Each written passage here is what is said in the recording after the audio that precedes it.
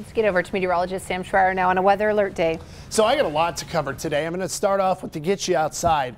The winds aren't overly strong and the temperatures are chilly, but I don't think it was that terrible. Really, 30s in Colorado Springs to Pueblo, a couple of mid-30s like La Junta and Canyon City, but some 20s off to the mountains and the valleys.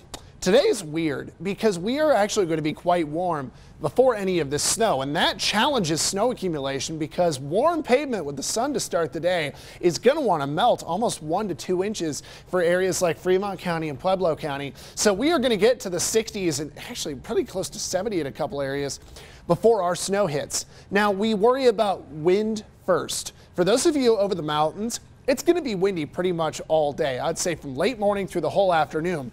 But the cold front will hit hardest in the plains. So for those of you east of the interstate, we could have wind gusts in between about 30 to close to 60 miles per hour. Probably a lot of 40 and 50 mile per hour gusts. So this will cause blowing dust and probably fairly widespread blowing dust for those of you east of I-25.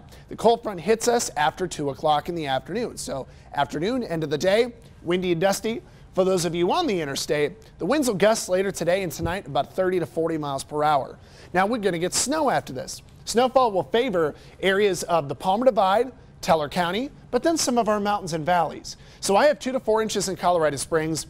We'll get snow in the plains, but the warm pavement from the day will eat a lot of that, and there could be rain at first. Now there could even be some thunder snow favoring some of the Pikes Peak region. There's just enough storm energy from Briargate to the Palmer Divide, so Briargate to northern El Paso County, that some thunderstorms could develop on the edge of the system, but really then thunder snow is a possibility. You might hear it if you live a little farther up north, and that'll enhance snow. It's going to want to bring about 2 to 4 inches across the bulk of town, but there'll be areas of 3 to 5 inches, 4 to 6 up north. Teller County is kind of between 4 to 8 inches of snow, depending on where you are.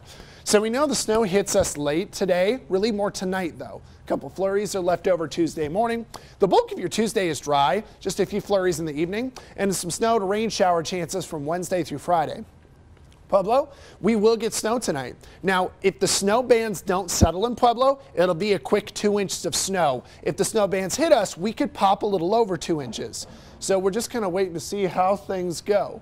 When we get a look at temperatures outside towards Canyon City, I've got things in the 60s today with snowfall happening tonight. We're going to continue to see rain to snow chances through the end of the week.